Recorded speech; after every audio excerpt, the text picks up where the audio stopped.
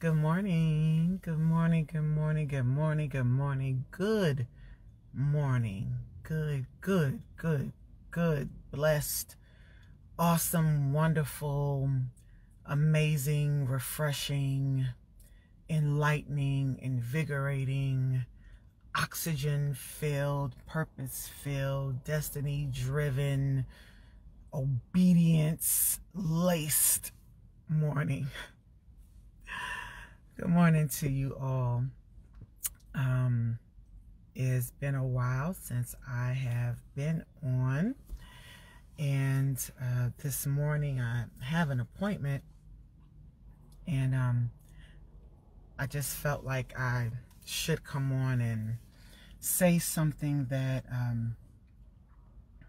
was just on my mind, and I kind of woke up with, well, even before I woke up, I went to bed, my husband and I, just with a level of gratefulness, and just comfort and encouragement and peace. And I'm so glad that I was able to wake up with that today as well. And as I was driving, I just kind of felt like, let me just get on and just speak really briefly. And it will be brief because I do have an appointment. And I even set my watch to remind me how much time I have left, But nevertheless, I just wanted to speak a little bit today. And if you look at the title, it says Encampment and Fellowship. Encampments and Fellowship. And when we look at the word encampment, a lot of times, I know for me, one of the first things that comes to my mind is Psalm 27, where it talks about a host shall encamp against me. Though a host shall encamp against me, my heart shall not fear. Though war shall rise against me, in this will I be confident. One thing have I desired of the Lord, that will I seek after, that I may dwell in the house of the Lord all the days of my life. And so with so many of us, there are so many things that are going on. There are trials, there are temptations, there is so much warfare that is taking place. And for many of us, it really does seem like in this juncture of time that it really is one thing after another. A lot of times people will say, oh my goodness, it just seems like it's just one thing after another, one thing after another. Well, just because a lot of people say it doesn't make it any less true. And we are in a time where warfare has intensified. It doesn't matter whether or not it sounds cliche. It really is the truth. And there is there's an agenda in the kingdom of darkness. And the devil and his demons and his imps are very, very committed to accomplishing that agenda. And for those of us who are of the kingdom of God, if we are not positioned in God, in a constant position of obedience, if we are not equipped with the tools that we need in order to win, if we're still wrestling with things that new converts, if we're still wrestling with the things that new converts are wrestling with, how do we expect to make it? If we can't if we can't forgive people, if we can't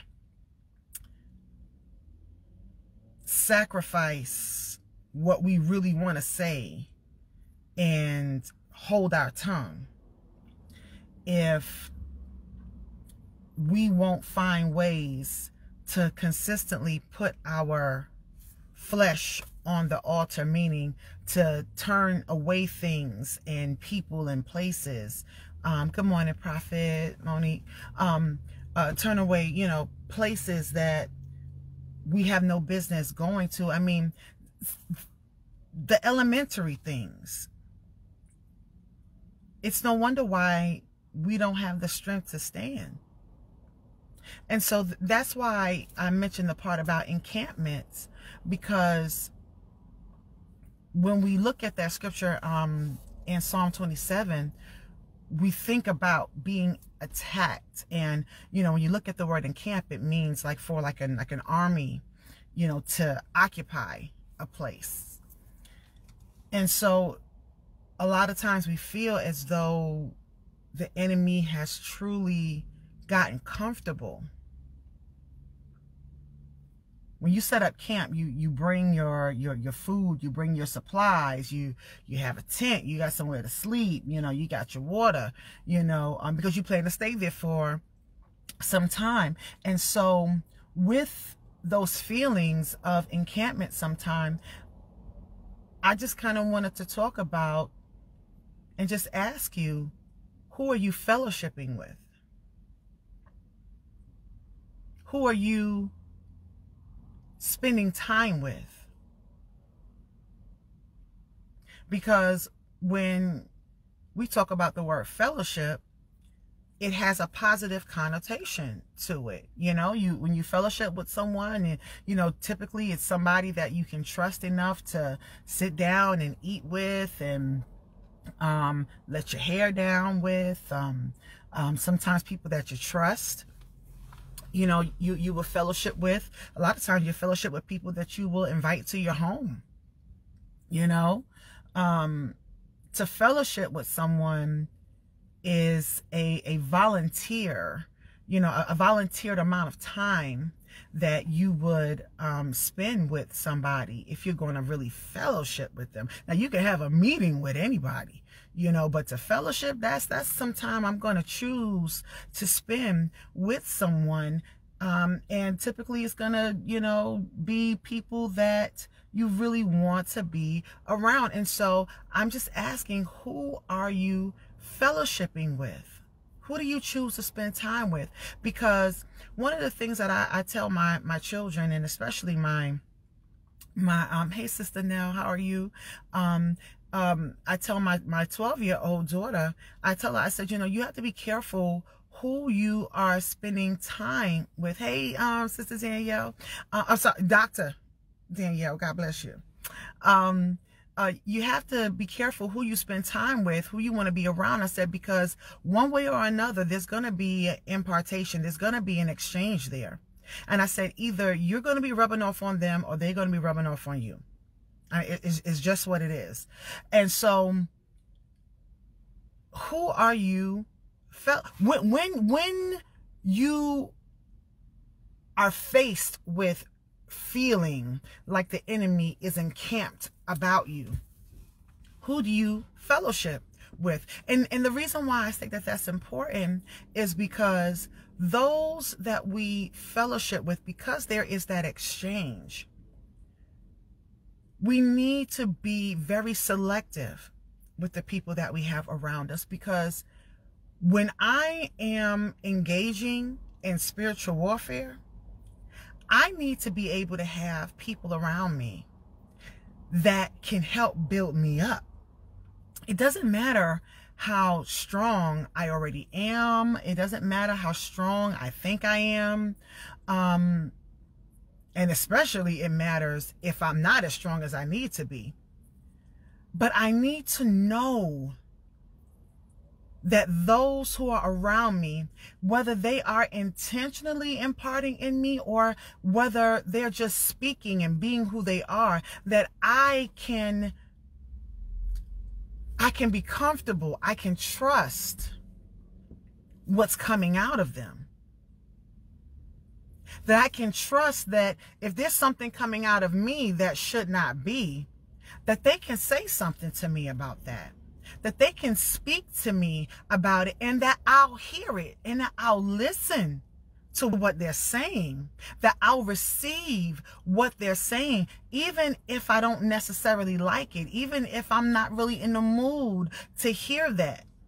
And that I know that they have my best interest at heart, that my first reaction or my knee-jerk reaction is not to be offended by what they're saying, because I mean, I don't really know, where they kind of coming from with that, I mean, well, why they was, no, I don't need that kind of energy around me at a time where I could be slipping. I need to know that the people who are around me, the people I'm in fellowship with, have the ability to hear from God, that they truly love me, that they really care about me, and that they will give me things that I may not even sometimes recognize that they're imparting into me until I need it. We look at the life of Jesus, and if you look in the Gospels, you will see that it is common that while he had, other people around him, he had disciples around him, you will hear Peter, James, and John, Peter, James, and John. And, if you spend any amount of time in church, you may have heard, or listening to sermons, you may have come across somebody preaching about Peter, James, and John, about those three, and him having them close to him. And I mean, and honestly, I don't know if he selected them to stay close to him, or if it was just who they were, that, yeah, it might have been the 12 and, other, disciples following, because, he had the 12, but it doesn't mean that there weren't other people who were following as well, but the 12 were specifically chosen. But it could have been that, maybe in times where, they thought it was a little chill time, those three just decided not to chill. Maybe they just decided to stay closer. I'm not really sure about that, but you will hear those three mentioned very often, and especially one of the times that is talked about is when he is in the Garden of Gethsemane, and they were there, and I mean, they weren't much help, because, they kept falling asleep. And, after a while, he's like, man, couldn't y'all just pray 1 hour? Like, man, I'm over here bleeding and sweating and crying out, and after a while, he just tell them, well, y'all just go to sleep. Just go to sleep, But when we look at Peter, the name Peter, means rock. Some of you, this is not anything, new to you. You know this, but for those who don't know, it means Petros. It means rock, right? But James and John were called the sons of thunder. And now, those who know me know that I think in movies, so my mind immediately goes to Thor, and he was the little g god of thunder. With his hammer and the lightning and all of that. But nevertheless, the rock part, I really, that's kind of easy to get. That's kind of easy to understand how, you need to have some people around you that can be a rock to you, to have that foundation, to have that, that firmness, that base, almost, something that's tangible, that you can hold on to, that's strong. And, a good rock is not easily broken. It's not easily broken, especially if it's like a boulder, And so you need fellowship with people. You need to have a person, one or two at least, but at least one that has that capability of being that rock for you. And please understand, I believe in reciprocity. So I'm not stating that, you just need to have all of this in your circle, in your area, and then you not be that to those people. We need to have that mutual relationship And so, so that part is, and I could really kind of go down that path and say a lot about, you know, having a, you know, that person that's your rock, you know, in your life. But I kind of just was a little bit more intrigued with James and John being the sons of thunder, being called the sons of thunder. And when I looked it up, it stated that they were called that because of their boldness. They were called that because of their boldness. And so, you know, you're looking at Jesus and he's got all these people around him. You know, we know Judas was there. You know, there's always, and listen, let me just say, there's always going to be a Judas. There's always going to be a Judas somewhere. There's always going to be somebody who is divinely assigned to you for, let me put it this way, for the work of the enemy. It's just what it is. There will always be someone who is divinely assigned to you for the work of the enemy. Is that because God doesn't love you? No, absolutely not. Did God not love Jesus? I mean, when Jesus went to go get baptized, you know, it was heard. He spoke and he said, "This is my beloved son in whom I am well pleased." Jesus hadn't even gone to the cross yet. So it was already evident that God loved him and he was pleased with him. So with Judas being assigned and being one of the 12, being picked, he was there so that prophecy would be fulfilled. And see, for us, we need to stop being so concerned about who the Judases are in our life and be more concerned with, do you have the discernment to see the hand and the works of the enemy? That's why for me, it's like I really am always annoyed when I see and hear people constantly talking about haters. It's just like, my gosh, come on, let's grow up. This is not anything new. This is not anything that God did not prepare us for. Jesus said, the world hated me, so it's going to hate you. So, I mean, come on, let's move on, you know, past that. Let's move beyond that. So Judas will always be assigned to you for the work of the enemy. And it is because there's going to be contention. There's going to be strife. There's going to be wars that we go through, but it's a testing for you. Are you strong enough to combat that? Are you strong enough to put the words that you have read, the word that you hid in your heart, that you would not sin against God? Are you going to be capable in that moment to draw on that and to withstand the enemy, to withstand the darts, and not just get all in your emotions and then get on Facebook and now, you know, you got to put all these throw off posts, you know, yeah, you know, people, you know, don't support, you know, and, you know, people coming for me, you know what I'm saying? You know, you need to watch out because I'm, you know, because I'm this and that and God. And all you're really showing is how immature you actually are. When Jesus was sitting with the disciples at the Last Supper, and he was telling them, you know, one of y'all going to betray me. And Judas leaned over and said, is it me? And he looked at him and said, you said it. That part is always funny to me. So you were talking about a clapback. It's like, he said, you said it. And then when Satan entered his heart, he looked at Judas and he was like, Judas, and said, you know, go ahead and do what you got to do. Go ahead. And he did. And that's when he went on out and made that deal. And, you know, that 30 pieces of sold Jesus out for 30 pieces of silver that he was so regretful for in the end that he tried to give it back and they wouldn't even take it back. But nevertheless, because again, we're talking about encampment and fellowship briefly before I have to go in.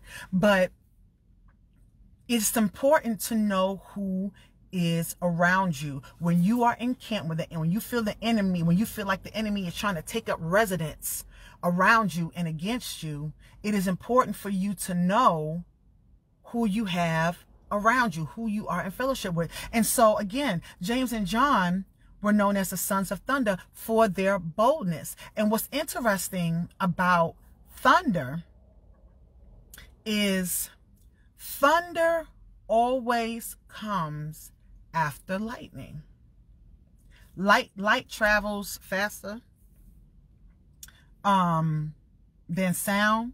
And so when I was looking at, at lightning and how it happens, and so, it talked to me about, the scientific elements about what causes the lightning, and then it piercing through the clouds, and it causes this channel, and then when it closes, it's like, like a little tunnel, but when it closes, that's what causes the sound, within the sound waves of, causes thunder. Now that's just my, quick version of that. I keep saying, Google's anointed if you go to the right site. So, you can go ahead and look that up. But Jesus, the light of the world, the truth is light. And so thunder is a sound. It's a response to light. It's a response to light. And so when it comes to, now, like I said, Peter, James, and John were the three that were known to always be around Jesus, and for all intents and purposes, we could say in constant fellowship with him. So Peter, we said, Petros, the rock. You need that rock. You need to have, that person in your circle, that is that rock. But the thunder, you need to know that you have people that you're in fellowship with who know how to respond to the light. Help me, Jesus. That they know what the right sound is supposed to be, because as I was looking at that, there were some things that, we're talking, and I didn't go into it too much, but depending on the way the lightning is, it will determine what the thunder will sound like. And so when it comes to the fellowship that you have with people, the people who are around you, sometimes that thunder, now let's just go in the natural realm. So sometimes the thunder will be, it'll be like a little boom, and it's like, okay. And sometimes it can sound like a little lull, and sometimes that thunder will shake the house. Sometimes it'll be that'll be the thunder, you might still be doing a couple of things, but when that earth shattering thunder hits, it's like, okay, turn the lights off. All right, everybody go sit down somewhere. Hold up. There's sometimes in my house where there's thunder, taking place outside, and it's okay. But there's other thunder where it makes me stop and go get my children, especially my baby. Because I don't know how he's going to respond to the sound of that thunder. I don't know. And especially if they're in their beds, that'll be the thunder that makes me go and check on them. You understand what I'm saying? So what I'm saying to us when it comes to the people that we are in fellowship with, we need to have people, and then at times be that person who knows how to respond when the truth comes. And so what I'm saying to you is that you got to have people around you that know how to speak to you, that know how to speak into you, that know the right levels of intensity and how to approach you. Because there are times when I may have a friend that's going through something, and even though I can come with that earth-shattering thunder, it's not the time for that. It's the time for me to listen. It's the time for me to say one or two things, because right now, that's what they need. And then there are other times I got to lay it down because that's what they need. There are times for me, if I'm going through something, where the people I'm in fellowship with, they may come a little bit more gently. It doesn't make what they're saying any less impactful, but their approach may be different. And there are other times where they got to kind of come and say, hey, listen, Theodicea. No, that's not right. Theodicea, nope. You got to get yourself focused. You paying too much attention to the wrong thing. You got to get centered. And if I'm a good friend, and I know that that's a good friend, and I know that they're hearing from God, and I know that they're coming with the truth, I got to be able to receive that. It can't be a one-sided thing.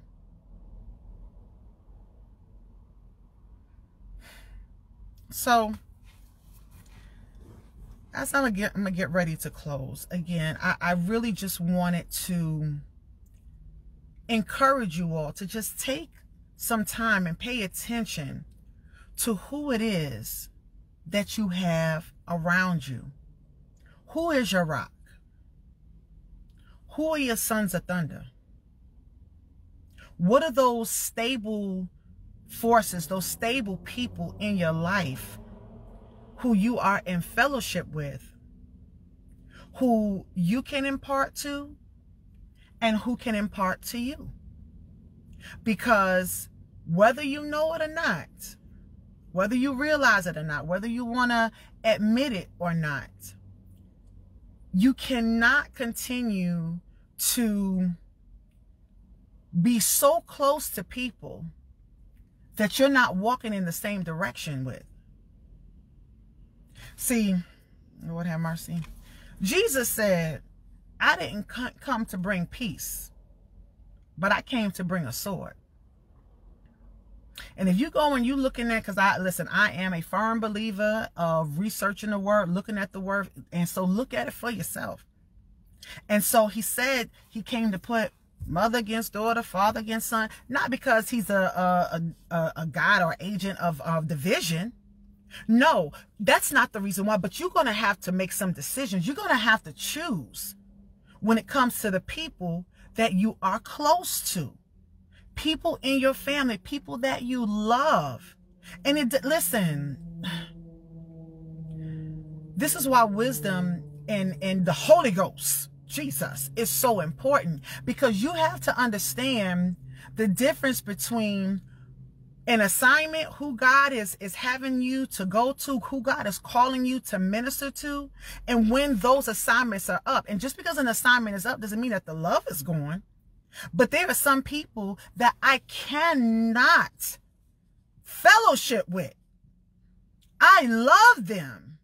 I really, really love them. And whatever God will call me to do for them, I'm going to do that. Listen carefully to what I said. I did not say I will do anything for them. I didn't say that. I said whatever God will call me to do for them, I will do that. But I cannot fellowship with them. That doesn't mean that if, there's a family gathering that, if I see them, I can't hug them and love them and kiss them and hey, whatever, it doesn't mean that we can't, shoot the breeze real quick. But as far as really spending time and letting my hair down and, remember I said at the beginning about, when you fellowship with people, that's typically a voluntary amount of time that you will spend with people. No, I cannot. Blood, that DNA, it does not matter. It does not matter, because if we are not walking in the same direction, like I said before, either I'm going to be imparting to you or you're going to be imparting to me. And if I am there to impart to you and you don't want to receive what I'm giving you from God, I'm being very specific. I'm not just saying, I'm not talking about imposing my will on my ideals or what I feel. Now, when it comes to this life that I'm living, I am seriously sold out to Jesus. No, I am not perfect, but I promise you I'm striving for it. I don't care that I'm in this sinful flesh. I don't care that I'm going to fail and make mistakes. It does not stop me from striving for perfection in Christ. Not in my own way, not by the world standards, but in Christ. I'm going to keep striving for it. Why? Because if Jesus was made to be our perfect example, I am trying to be like him in every way possible. So, if I am connected to people in my family who are not walking in the same way that Christ has mandated that we should walk, then I can't fellowship with you. I can love you. I can love you, and I can pray for you sometimes. Yes, I said sometimes I can pray. Why? Because there are some times that God will say, don't pray for them no more. It has happened. There are people right now that I have not been released to, or let me say this. I was able to pray for them for a time, but God is not allowing me to waste any time praying for them anymore. Why? Because they're not hearing. And they don't want the change. They don't want it. And so God has me now to move on to other things and other people who actually want it. So again, you need to take some time and pay attention to the people around you that you fellowship with. Because there's going to be an exchange. Because when the enemy is trying to set up tents around your life, though an host should encamp against me, my heart shall not fear. Though war should rise against me, in this will I be confident. And let me also say this, because even though Peter, James, and John were around Jesus a lot, you also have to know where to go when there are times where you have to be by yourself. You have to know where to go to have that solitude of fellowship. And what I mean by that is where it's you and God. Where it's just you and God. You have to know how to do that. You have to know how to pull away and not feel guilty and not feel like you are, I don't know, changing up on people, or, you know, when you just closed off. Because, you know, people will accuse you of a lot of things. You know, my thing is this. They can accuse you of it, just don't let it be true. You know? Don't let the negativity be true. Because people are going to talk. I mean, you can't stop people from talking, you know. But Jesus had to retreat at different times in order to talk to God, to fast. You know, and so we have to know when those times are, when it's time for us to pull back. When it's time to pull back, when it's time to commune with God, when it's time to listen to godly counsel or to seek out the godly counsel from the people that we are in fellowship with. And when it's time just to talk to him. Because I've had times where, and I have some people, and it's not a whole lot, but I've got a few, that if I'm going through something, oh, I can call. And there have been times where I've had my phone and just been like, okay, well, let me go to this, name it. And God wouldn't allow me to call none of them. Because he was like, no, I need you to talk to me. I need you to fellowship with me. I need you to sit and spend some time with me. And that is primarily important. And then we need to know who we're in fellowship with. Take advantage, good advantage of that. Reciprocate that. Because when we're dealing with encampments, we need to be able to have that strength, especially when there are times when our emotions will block our vision. I've been so angry sometimes that it's like I could see the steam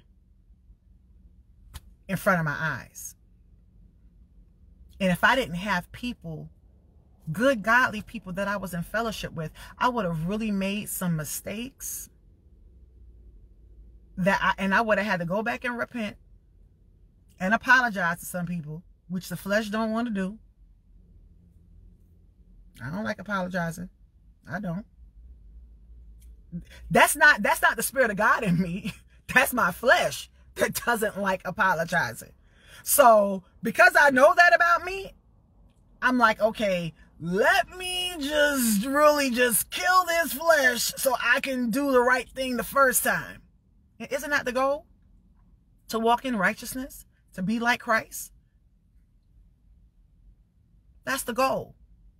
That's the goal. So I just encourage you again, check your fellowship circle.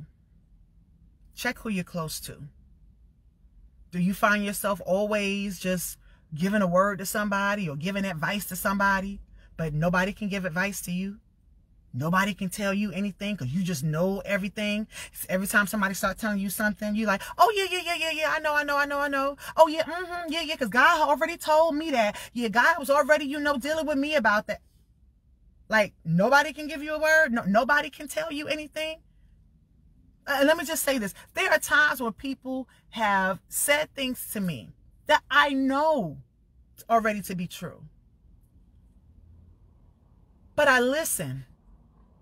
Especially if they're not saying something that's, heresy or demonic or something like that, But I will listen and I will say, you know what? That is true. Amen. Or I receive that. Especially, if it's the truth, why would I not receive the truth? I don't have to say, oh, yeah, I already know that. Oh, you know what? Yep, that's just confirmation. That's just confirmation. I tell you, people like that, they annoy me. It's like, you cannot just posture yourself just to receive? How hard is it to just receive something if it's already confirmation? Did you ever consider that the person who's giving you this information, that they are growing within their ability to hear from God? And that it took a lot for them to say what they're saying to you? And that your ability to have a posture of humility and to receive what they're saying, if you agree that it's the truth, that it could help them? Did you ever consider that? But no, yeah,